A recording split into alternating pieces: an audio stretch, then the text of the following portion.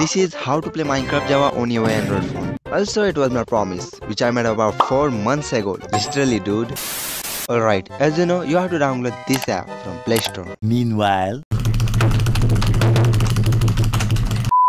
after that, tap on Add Account option and now choose the local account option and type any word what you want. Then you have to click on this pencil button and do only one thing. Basically, any version you can choose according to mobile condition like me.